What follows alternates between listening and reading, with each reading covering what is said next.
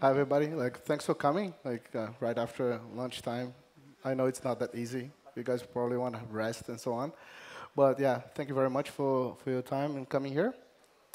So yeah, I'm going to speak briefly about detection of honeypots of the types of low and medium interaction.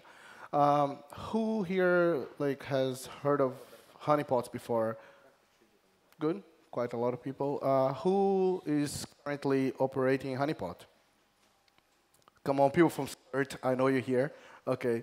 Uh, and who is actually operating a Kipo or Kauri SSH honeypot? Oh, I probably detect your honeypots here on the way.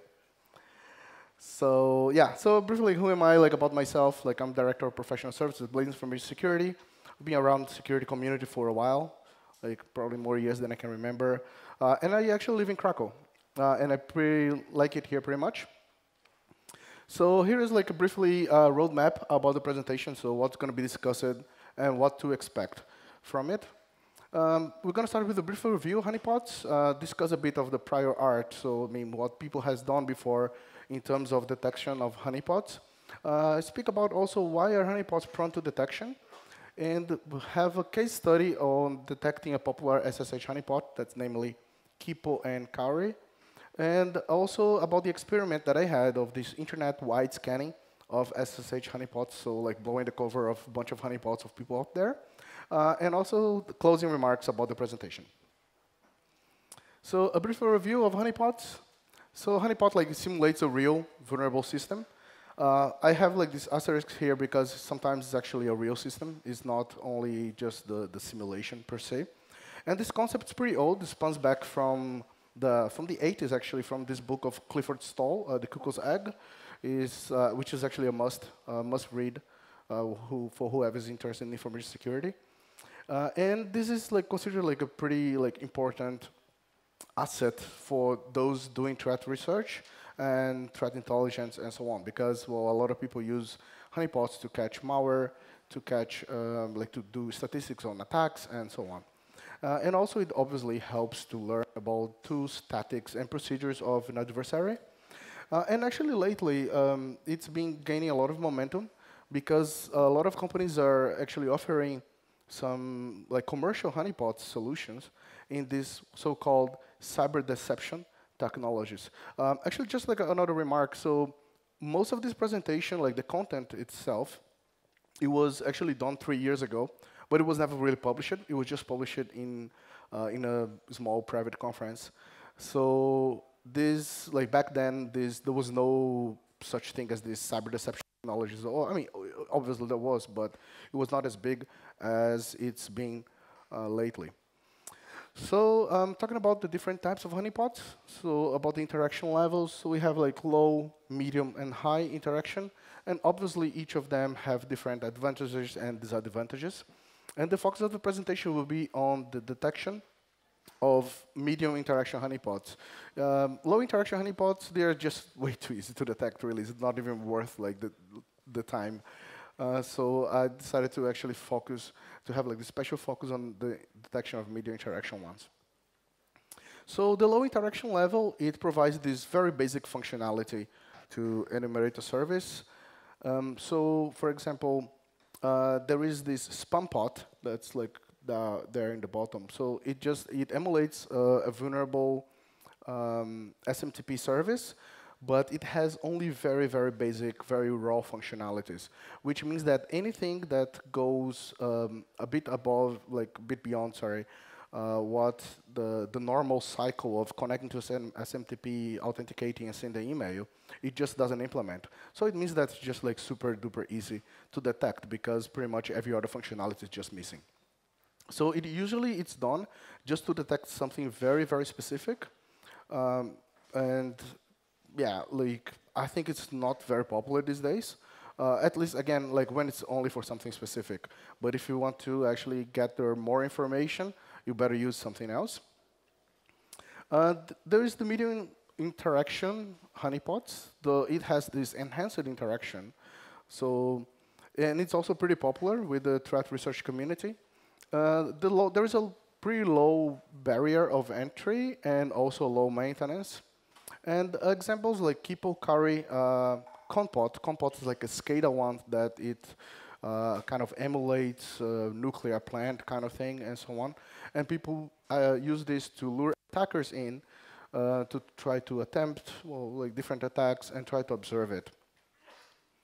And high interaction honeypots, they are usually fully functioning systems with extra logging or instrumentation capabilities to actually gather information. And advantage, like you can use it to discover unknown vulnerabilities because, well, it's a real system, so people might use an actual 0-day to try to pop your box there. But there is also this is one of the disadvantages. Like, first of all, like there's a very high maintenance cost because it's an actual machine. And also, the compromised host can be used to attack others. So it's obviously a good idea to actually isolate this from a firewall perspective and so on out of your network and so on. And this example, like people I think these days use more these custom VMs and different sensors to collect logs. But a long time ago, there was SEBEC. It was like an LKM for Linux that also got a lot of instrumentation, perform this sort of instrumentation in the kernel to collect all this data later. There was obviously some previous work on honeypot detection, especially because I think it started gaining momentum with the honeypot project and so on around early 2000s, like late 90s, early 2000s. And obviously, this attracted the interest of the computer security community, well, like the offensive security community and some black hats as well, to know if they're actually being trapped or not. So obviously, yes, there was prior art on this subject. And when I was doing this research, I found a lot of academic work using like support vector machines and a bunch of other things that, I don't know, maybe I'm too dumb, but those things just didn't look practical. And back then, like in the early 2000s, as I said, like most of it was actually revolving around detection of virtual machines. But, well, we are not in 2002 anymore. Like, just detecting that you're inside a virtual machine is not a reliable indicator that it's a honeypot these days. And this one, SEBEC, it even sounds Polish, right? SEBEC. It was detected and evading the fake version of FRAC, 63 and 62. And also, like, other people, like, for example, Joe Oberheide and this guy, Manish Karir, they wrote a paper, like, detecting HoneyD, and I think it was around 2006. So since then, so we're talking about, like, a gap of some 10 years or so that people haven't done any sort of work in detecting honeypots. Or if they're doing, they're not really publishing, or it didn't really get much publicity. Also, this guy from Rapid7 and Andrew Morris, they did some work in detecting Kipo from a pre-authenticated perspective. Like, Kipo is one of the objectives of our detection here in this presentation. And also, these techniques, they were made public and they were patched. So I'm expecting, actually, the same techniques that are going to be described here to be patched in the near future. But there's plenty of others. Like, it's easy to find, seriously. And most of the detection techniques for like the SSH honeypots, they actually rely on the post-authentication, which means that you actually have to be lured inside the trap already. And then when you're interacting with the system, you're going to tell that, oh, this is not real system because lots of functionalities are missing and so on. So the idea here is actually to detect it from a completely pre-authenticated perspective, which means that we're going to not even fall inside the trap and tell from like before connecting or authenticating to the service that that thing is a honeypot. Also, this guy, Darren Martin, that was like one of the guys from LowSec, by the way, he found like a few ways to detect compot honeypot. And this was introduced into Shodan. There is this service of Shodan called Honeyscore that you type the IP address and you say, oh, this is like a SCADA honeypot or something. So why are they detection prone? So the low and medium interaction, they are nowhere close to emulate a full like real target system. And they have like lots of incomplete features, as I said. So this is why it's pretty easy. Like as soon as you're there, you just can tell immediately that thing is also, it's not a real system. And also there is, for example, some of the implementation are not compliant with the RFCs, for example, and so on. So there are different ways to tell. That, again, like some functionalities, they will behave in a certain way in a real system, and when you try against these, well, these emulated ones, they just don't, they behave differently, or they don't even have these features. And the high interaction, like, is significantly harder to detect. Again, like in 2002 or something, people were detecting, oh, inside the virtual machine, there's a honeypot. Well, not really the case these days, especially where everything's virtualized, everything is on the cloud, and so on. But still, they're prone to detection, like SEBEC. There were like a couple of different ways that people use to detect its presence in the system. But then again, well, the maintenance is pretty high, so I think this is one of the reasons that people like a lot to use these the medium interaction ones. And let's go to the case study. So, like, Curry and Keeple are like the most say popular SSH honeypots these days. And well, the emulated shell, for starter, it doesn't really provide a very complete bash terminal. And then many commands are also missing. So once you're inside, as I say, like, it's pretty easy to detect. But then also, like, it's not super difficult to detect before you fall into the trap. So this is actually the inside the shell of a real Linux system. This is just this for loop in bash. It will say, like, this is like a echo. Is this real? Like three times doing this loop. But when you try this inside a SSH honeypot, this thing just like command not found. So it means that, like, it didn't really implement some functionalities from bash. But then it's not really our objective for the presentation. Like, we want to detect it from even before getting there. So the basic idea was actually to understand the behavior of OpenSSH and the behavior of Keeple and Curry from a pre-authenticator perspective. So in pre-authentication, what do we have? We have Cypher suite advertisement, banner advertisement, compression algorithms, and so on. So basically, the whole key exchange and the initial handshake. And the idea is to see how it will react to different handshakes in the OpenSSH and in honeypots, and take notes of these differences, so we can do this like without wasting time, like brute forcing passwords and so on, for a system that's fake. So this is like some of the pre-authenticated detection techniques. I listed 4 of them here, but there are plenty of more if you spend some time looking at it. There's a bad version. So essentially, when you SSH client advertise itself to the server, it says like SSH -2.0 OpenSSH blah blah, the version of the banner of the client. So in Curry and Keeple, whenever it sees a SSH version that's not either 1.99 or 2, which are the only SSH versions that are actually standardized, Keeple will throw this bad version error, whereas OpenSSH will throw something else. I think it's like protocol mismatch, or it's like protocol measure differences, like something like that. So it definitely throws a very different error that you can tell that thing is not an OpenSSH as it claims to be. There is also this double banner. So when you send the banner twice, like you send the banner and then a carrier actually return line feed the banner again, OpenSSH will just ignore the last banner and it will find, it will proceed with the whole key exchange thing. Whereas it would just throw, when it comes to Curry and Keeple, it would just throw like a packet corrupt error. So again, another way to detect it. There is this one is really funny. When you send like 8 carriers returned, like with nothing else, again, OpenSSH will respond like actually fine. And then the other one will throw this packet corrupt or protocol mismatch error. And also fuzzy key exchange. So some of in this initial key exchange, as I say, like with the whole thing with advertisement of the Cypher suites and the compression algorithms, if you get even that fuzzer that comes with Metasploit of key exchange, if you throw it against OpenSSH, it will not break. Whereas if you throw it against Curry and Keeple, which, by the way, it under the hood uses twisted matrix, you know, like Python twisted, for its SSH servers, it throws like thousands of different exceptions. So you can tell that some of these fuzzed key exchanges, when you try them against SSH just sometimes gives an error, but it's a very robust error and gives back like a message like kind of, hey, like protocol mismatch or something. Whereas the other one just crashes big time and nothing comes back. So you can tell there is not enough SSH as it was advertising.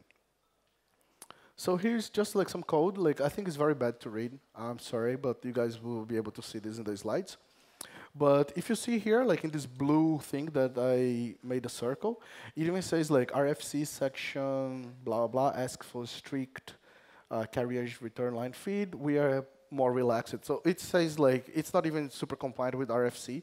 So also these differences you can tell apart from OpenSSH and these honeypot ones. This is what I was just saying about the bad version. So, sorry, yeah. And also here, it will say like, oh, bad version and so on. When this line here, like this for loop and these conditions are not satisfied, it will throw this bad version error.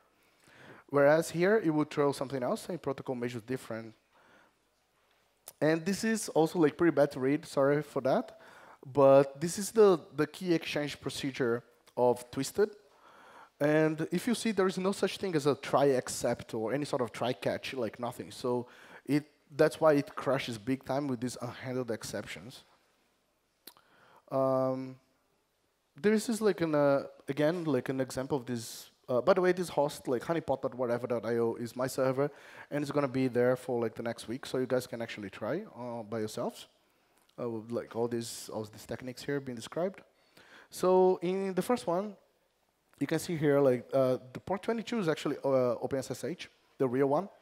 And whenever you say this SSH, this bad version, you would just say like protocol mismatch, whereas the other one would give this bad version errors as we just mentioned. And now for like a quick live demo. Actually, it's not quite live because I don't have internet here, but I have a video. Oh no, actually, I do have internet. Yeah, I do have. So, is it good to read? Quite bad now. Maybe the video will be better.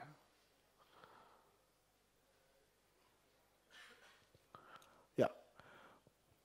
So here we are using this script that I published today actually to detect curry people against the actual OpenSSH server. And if you see here, like it tests like some of these techniques we just mentioned, and it will say, oh, this is not a honeypot. But when you try against port 2022, it says, yes, like it's a trap, it's a honeypot.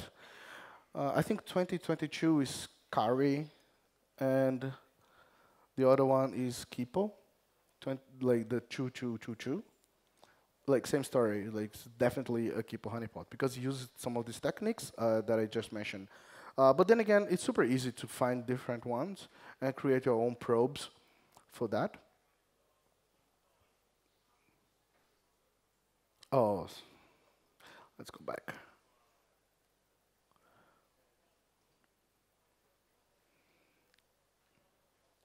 All right, so I also like some false positives actually with some of these techniques because some misconfigured OpenSSH server, especially there is a version of 5.3 or something, that it keeps throwing these packet corrupt errors, and I actually don't know why.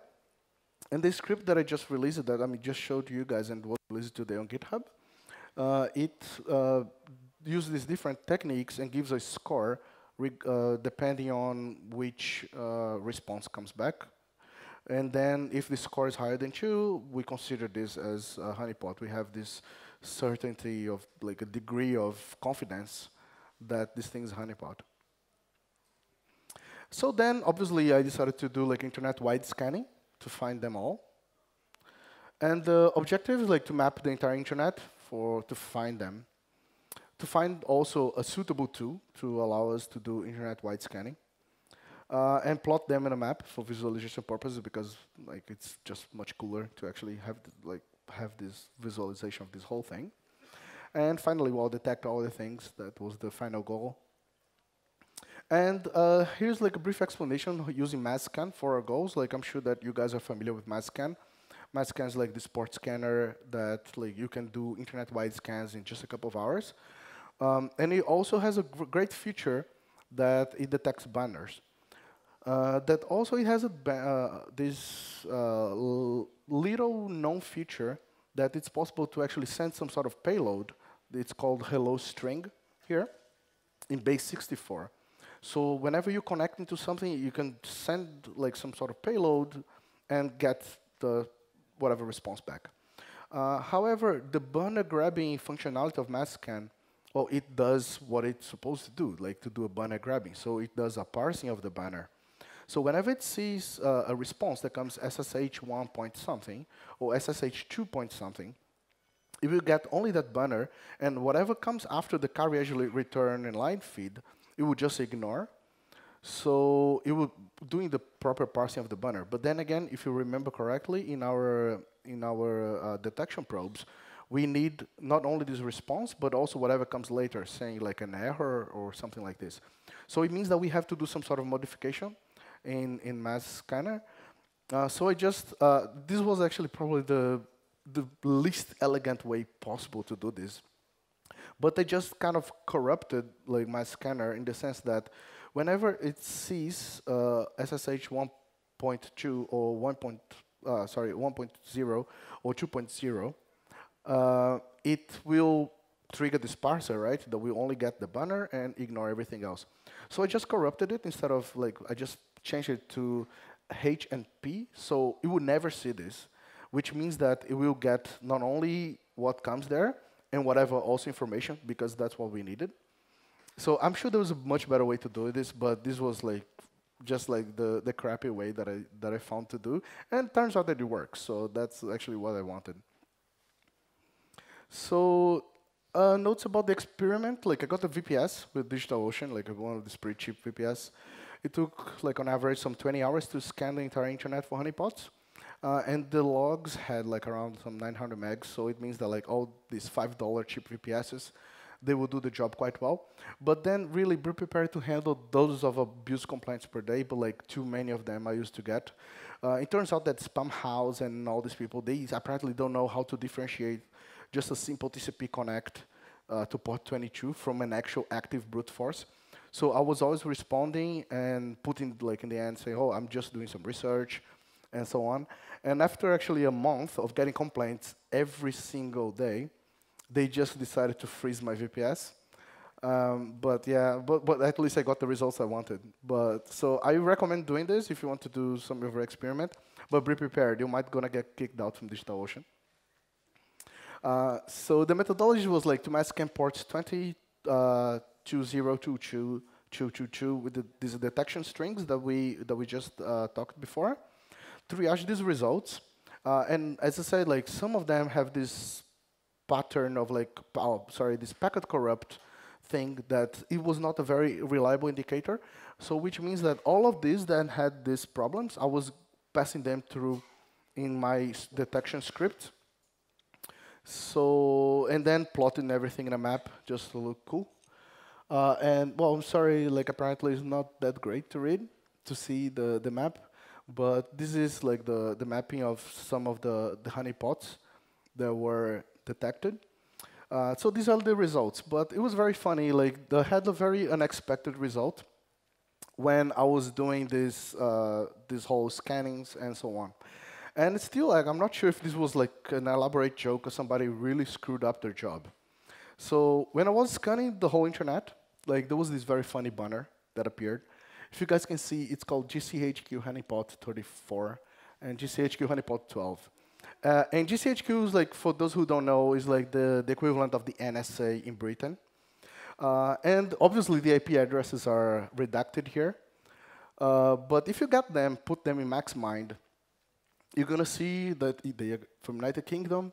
This is the coordinates, the accuracy radius. And if you put this in Google Maps, it's actually very close to MI5, the security service of Britain.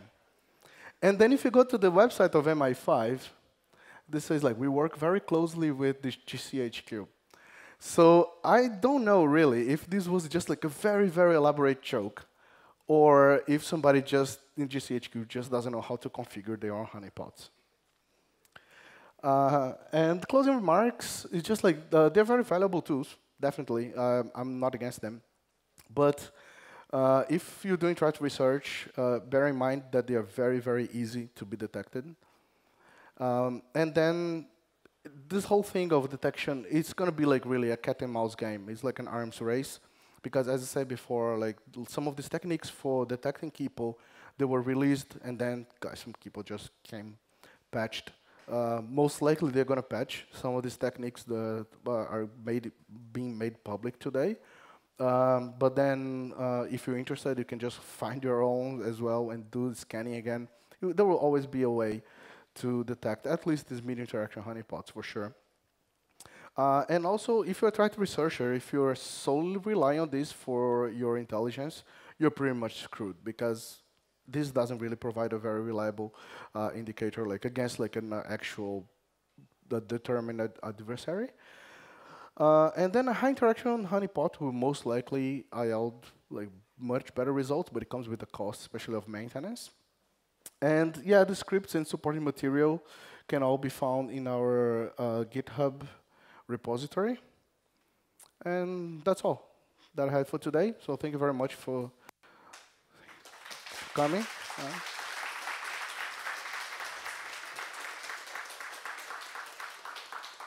So I think it's like question time now.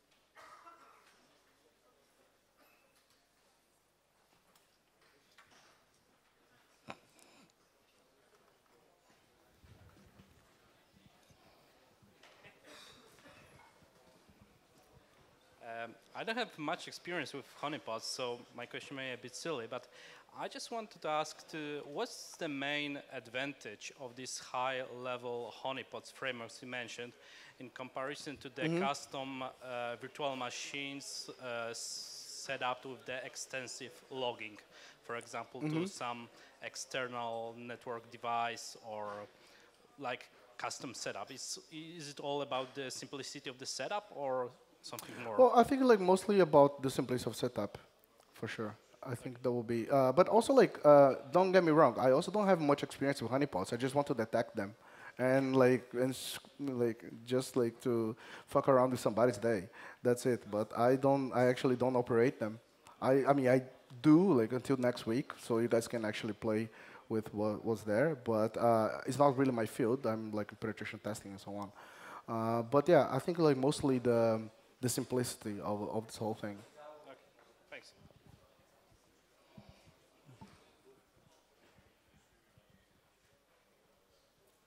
So no other questions. So thank you.